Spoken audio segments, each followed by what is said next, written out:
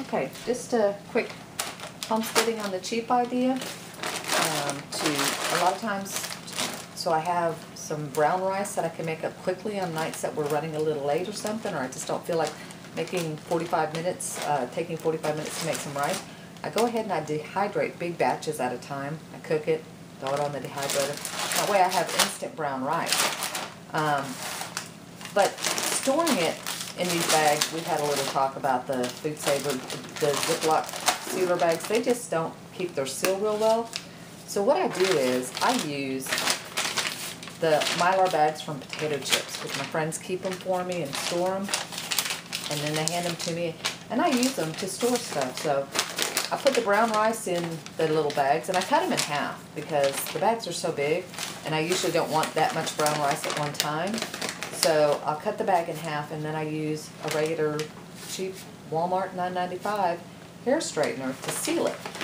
And I'll show you how it does. And you can even use, like if you're just making smaller ones, you can seal up the bottom half that you just took off too.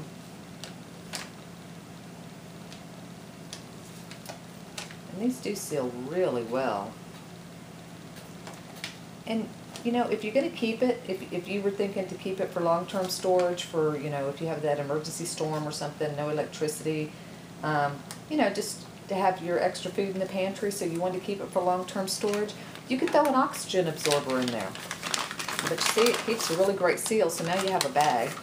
And I do wash them out before I use them, okay? And this would be a nice size for if I was just making a quick lunch for me and Jonathan, because, you know, hubby is at work or something, so just put that in there. And then, and sometimes you just want it for like a thickener and something if you're making a soup. And then you just seal it up.